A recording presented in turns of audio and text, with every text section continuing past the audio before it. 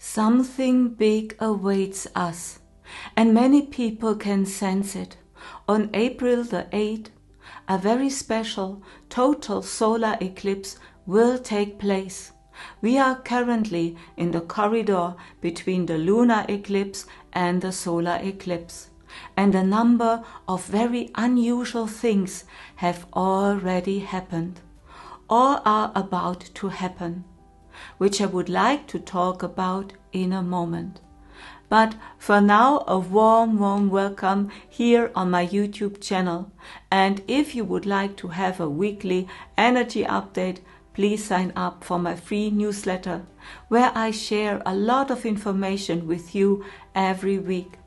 And I also have a membership where you get exclusive channelings, energy updates and healing sessions.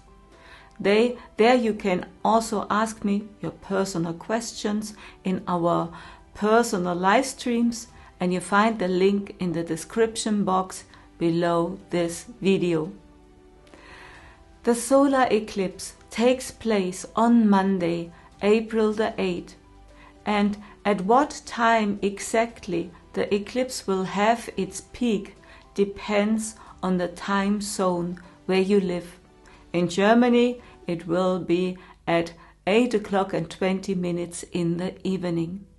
And this eclipse happens everywhere in the world at 25 degrees in the sign of Pisces. And I'm talking about Vedic astrology. We refer to the actual position of the stars and planets in the sky. And the eclipse takes place in the lunar mansion Revati. It is a total eclipse, which means that the sun will completely covered by the moon. And the path of the eclipse from where it can be seen on Earth is mainly over Mexico and parts of America, North and Central America, and the Central Pacific. In Europe, it is most likely to be partially visible in Iceland, in Ireland, England and Portugal. It is said that where the path of the eclipse is visible, these regions are the most affected by the energies. And these energies can be felt maybe for over 4 years. So it's not just a matter of a few days or 2 or 3 weeks. What makes this eclipse so special is that other important events take place at the same time. The first is a special comet, and its name is Pons-Brooks. And this comet will be visible in the sky during this time period of the eclipse. And this is a very fateful omen, because nothing happens by accident. And this comet visits us every 71 years, and the last time was shortly before the outbreak of the Vietnam War in the year 1954. And this time the comet will be visible in the sign of Aries. And the sign of Aries is very strongly associated with the topic of war and conflict. But we always decide how things play out. Aries is the natural first house of the zodiac, and this also stands for a great new beginning. New beginning that this comet indicates. And it's up to you personally which side you choose, the war or the new beginning. For the new beginning, however, you need to cultivate peace within yourself. The next very unusual one is a nova that has just become visible and can expand explosively. It is a very special astronomical spectacle, and this nova is actually a small star that is part of a binary star system that we cannot normally see in the sky. And this star is now becoming visible and could have an explosive burst of brightness in the near future. But don't worry, it won't be dangerous for us here on Earth. But there are just unusual things that are all happening right now in connection with this solar eclipse.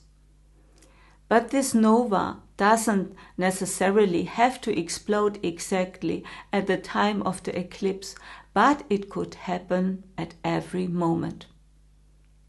And we have the sun itself right now, which is extremely active.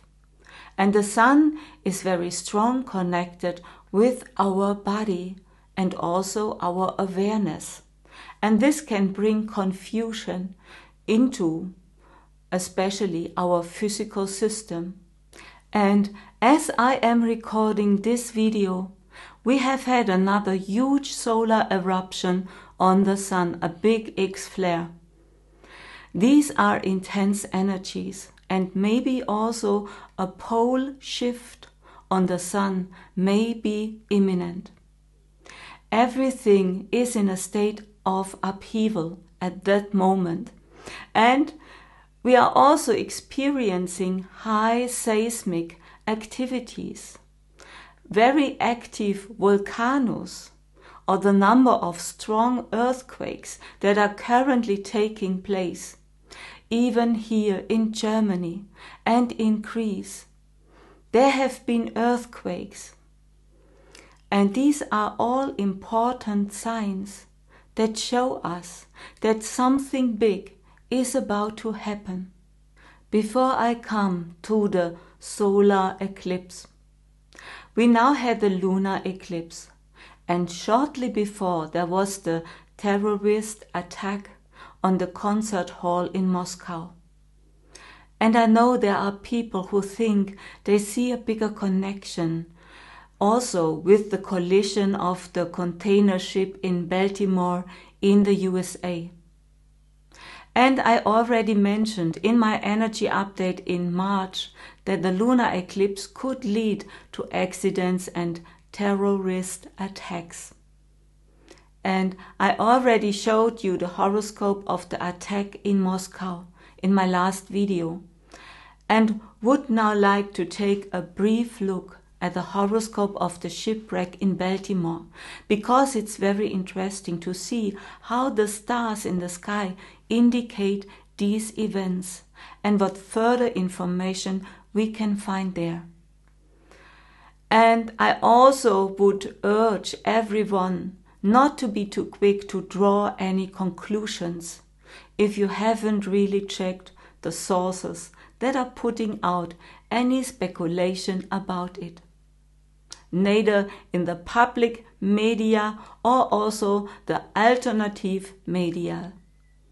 And above all, my heart goes to all the people affected and their be revealed families who has been so tragically affected or have lost their lives. And basically we have so many crisis areas right now where many people are suffering or dying, thousands of people every day. And my compassion goes out to all of them. So here is the horoscope of the Baltimore shipwreck, where a container ship crashed into a bridge pillar. And to read a horoscope of such an event, we use the date of the attack as the birth time, and then the first thing we look at is where is the ruler of the first house and what is the first house.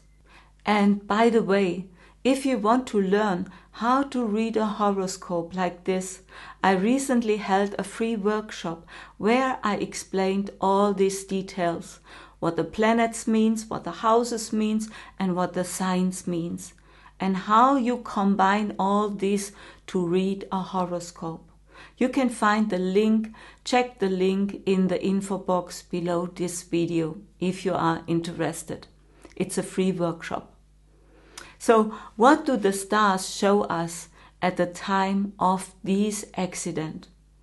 And it was really, certainly very tragic what happened there when cars tipped off the bridge into the river. And for this shipwreck, we have the most exactly time that is about when it happened 1:30 in the night. And the moon was in the horoscope exactly over the lower lunar node. And this happened one day after the lunar eclipse. It happened nearly the eclipse degrees. And the lunar nodes are always connected with the fate of humanity. And at this time in the night, the moon and Ketu meet at exactly 22 degrees. This is very special. Such an exact connection. Mars also had an aspect to the sign of Virgo, where the moon and Ketu is, and this intensifies those energies. The sign of Virgo is often associated with accidents, misfortunes, and difficulties. And Ketu always deprives us of something, and also stands for breakdowns. And the bridge literally is broken. And at the same time, Mercury, the ruler of the sign of Virgo, was in Gandanta, 8 houses away. This is also a big deal. And it also brings the idea of scandals and hidden things to the forefront.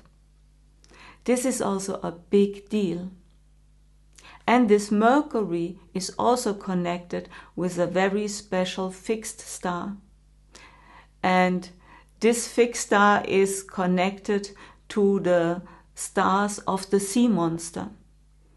The sea monster is a constellation that was also involved in the terrorist attack in Moscow. And you can find out more about this in my April energy update, which I'm linking again here. The fixed star is called Baton Kaitos. Baton means belly. Mercury, which was on Gandanta on this day, was at 0 degrees, together with this fixed star. And this means extreme danger. Above all, it can be connected with a failure of electronics or technical devices that do not proper work, and especially when it comes to shipwrecks.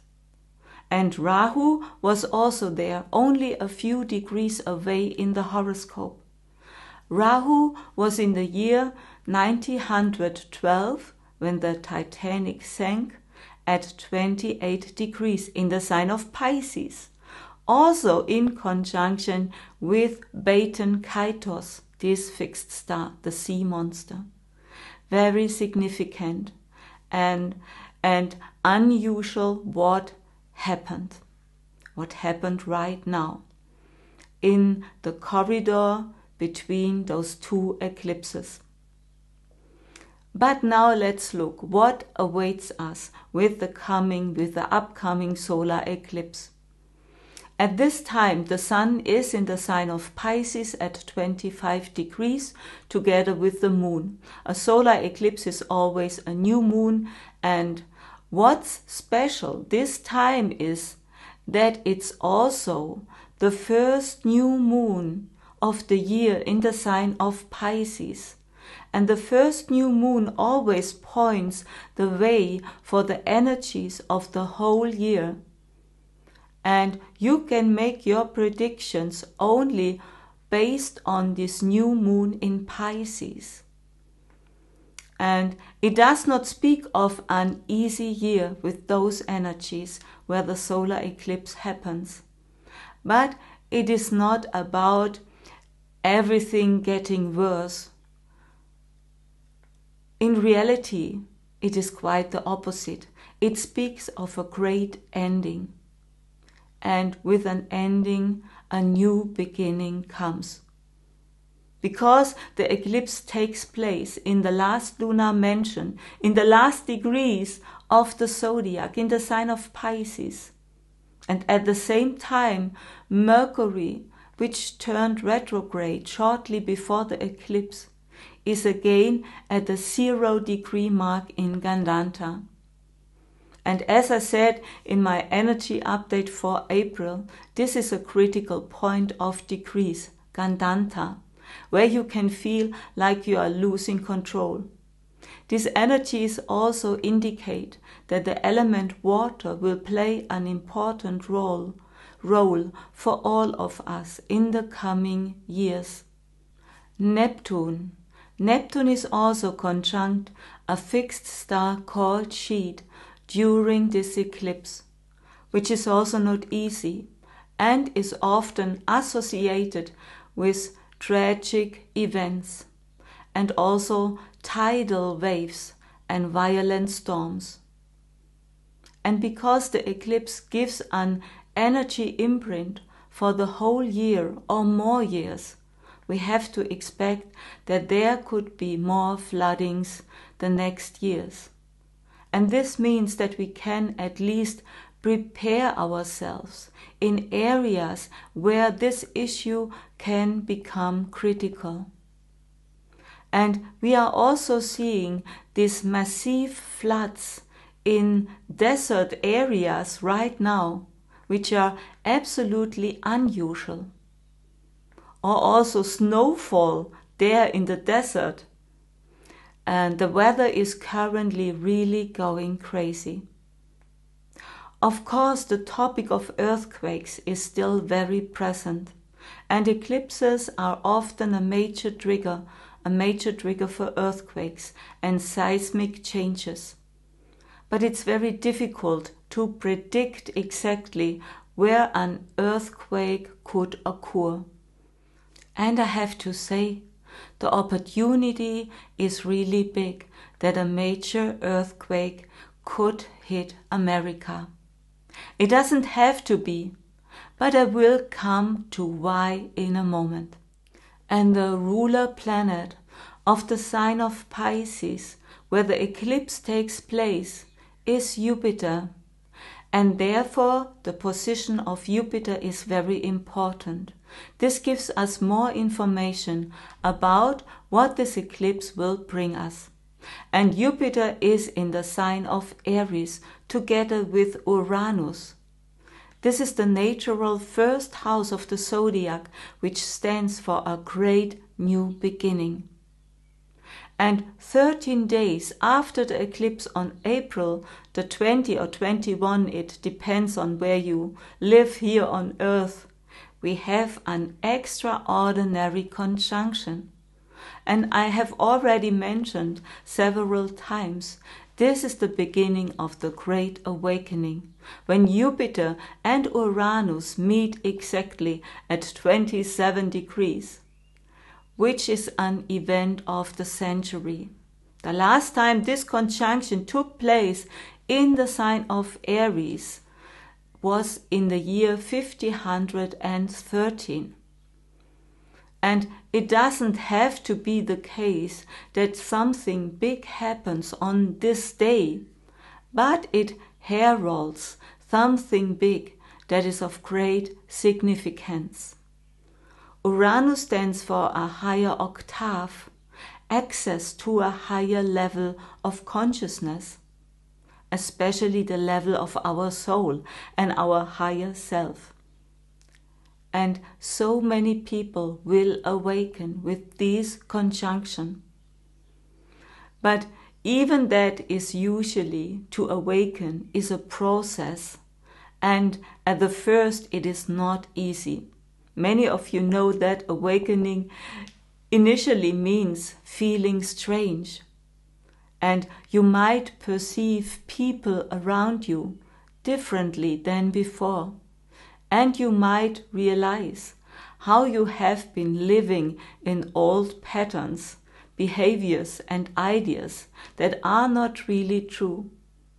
It is the dark night of the soul. But it is also a very important process to recognize who we really are and how we can lead our lives in a self-determined and free way.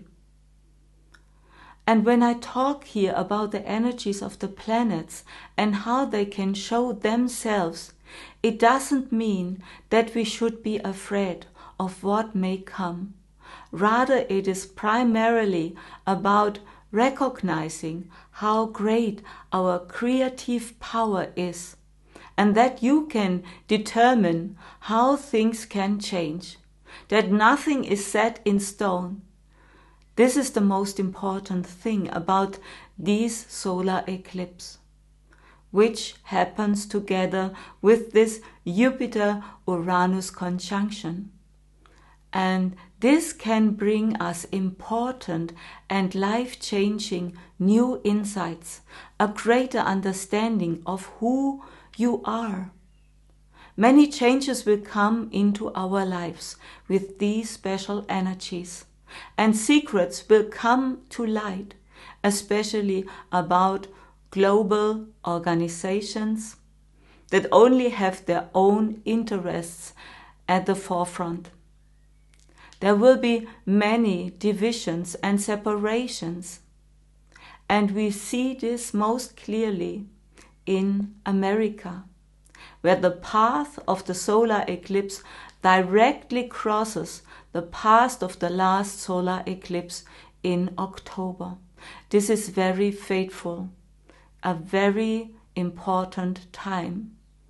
And the crossing point is approximately at the level of Texas and speaks of great changes that will come to USA. It is like a division of the country, and that is exactly what these energies are expressing with these eclipses. And since the election in the USA will also take place this year in the fall, it's quite possible that there will be not an obvious winner and that the parties will blame each other for the grievances. And this will only be the beginning. I see these tendencies worldwide, that old alliances that have been important for many decades will break, because they no longer see a common path.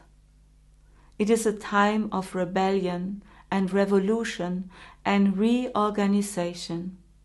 And one of the big themes that this eclipse is triggering is the awakening of individuality, where it is about finding yourself and no longer being part of a uniform idea, being a number without a face, as Klaus Schwab would like it to be with his Agenda 2030.